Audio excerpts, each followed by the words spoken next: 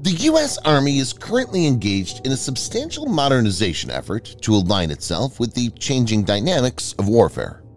The emphasis is on preparing for extensive conventional conflicts against formidable opponents such as China and Russia, signaling a departure from the focus on counterinsurgency operations observed over the past 2 decades. The modernization process seems to have been hastened by the war in Ukraine. The war is also undoubtedly impacting the way the programs are being shaped, since many learning from it are being incorporated. In 2023, the Army introduced 24 new systems, and similar advancements are anticipated in 2024. These endeavors underscore the Army's dedication to maintaining a competitive edge in the swiftly evolving battlefield environment. In this video, Defense Updates analyzes what are the 3 key new vehicles the U.S. Army will be getting. Let's get started. Before we proceed, a word on NordVPN, which is one of the most trusted VPN brands worldwide that has a no-log policy validated by Deloitte, an industry-leading Big 4 auditing firm. NordVPN provides an encrypted tunnel that protects your privacy by preventing external entry to your internet traffic, as well as enabling you to access content that's blocked based on geolocation. Best of all, with one NordVPN account, you can secure up to 6 devices at the same time. Get an exclusive NordVPN deal with massive savings by going to nordvpn.com/defense or clicking the link in the description. It's risk-free with Nord's 30-day money-back guarantee.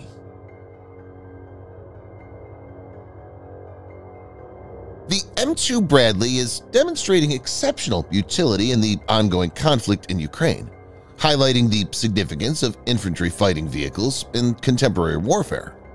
But the Bradley, which has been in service for more than 40 years, will have to be replaced as it will be vulnerable in future conflicts.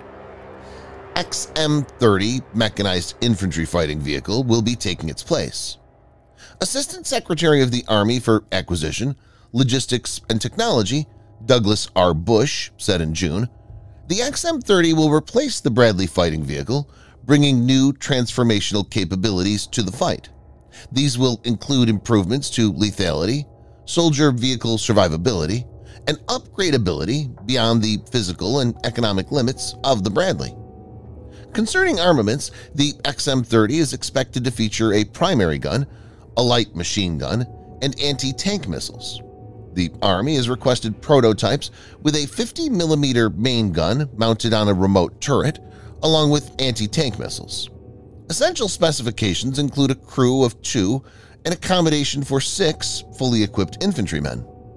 The XM-30 will adopt a modular design, enabling the Army to integrate emerging technologies as they become accessible.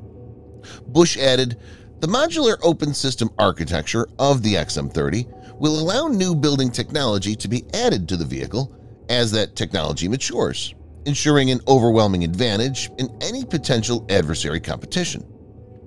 In the previous year, the U.S. Army selected American Rheinmetall vehicles and General Dynamics Land Systems as the finalists from a pool of 5 contenders. These 2 companies have been awarded a $1.6 billion contract to deliver their prototypes by the conclusion of 2024. In terms of operational deployment, the U.S. Army wants to have something before the end of the decade. The robotic combat vehicle is set to be an unmanned ground system, providing both fire support and reconnaissance capabilities. It features a modular and lightweight design. The U.S. Army said last year, the RCV Light will deliver increased situational awareness, lethality, and tactical options for Army formations in support of multi-domain operations. Its operators will remotely control RCVs or task them to operate semi-autonomously. Variants will serve as scouts or escorts for manned fighting vehicles. The development of the robotic combat vehicle is ongoing. In September 2023, the Army granted contracts to 4 companies for the design of a prototype by August 2024. The goal is to achieve operational capability before the decade concludes. Apart from its combat systems, the robotic combat vehicle will need robust electronic warfare capabilities to ensure effective operation in a permissive electronic warfare environment. The U.S. Army selected McHugh Textron Systems, General Dynamics Land Systems, and Oshkosh Defense to build robotic combat vehicle prototypes for a total amount of almost $25 million. The companies have until August 2024 to build the prototypes and deliver them to the Army for testing and evaluations.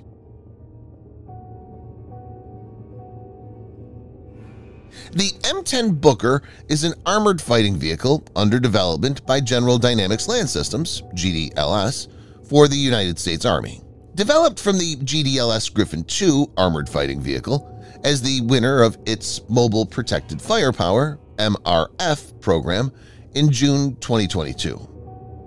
The initial contract is for 96 low-rate initial production or LRIP vehicles. The first vehicles were delivered to the Army in November to undergo testing for planned fielding to the force in 2024. The first unit equipped, FUE, with the M10 is planned for 2025. The design of the M10 Booker is conventional, with the driver and engine at the front and the turret located at the rear of the hull. The turret accommodates a crew of 3, including a commander, gunner, and loader. The turret architecture is based on the M1 Abrams tank, using the M1A2 SEP V3 fire control system and CITV, or Commander's Independent Thermal Viewer. With a maximum speed of 60 km per hour or 40 miles per hour and a range of 305 kilometers or 190 miles, it can operate for 24 hours off the ramp or upon reaching the drop zone. The vehicle is designed to navigate diverse terrains, including steep hills, valleys, cities, and rivers. The main armament of the M10 Booker MPF consists of one 105mm cannon based on the American M35 and a 7.62mm machine gun mounted coaxially. The 105mm cannon, which is loaded manually, can fire APDS, or armor-piercing discarding sabot, and HE, high explosive rounds, with a maximum firing range of 1.8 kilometers or 1.1 miles for APDS and 4 kilometers or 2.5 miles for HE. The APDS is a type of spin-stabilized kinetic energy projectile for anti-armor warfare. One 12.7mm heavy turret gun is mounted on the commander hatch. 2 banks of 4 smoke grenade launchers are mounted on each side at the front of the turret. Subscribe for more videos like this.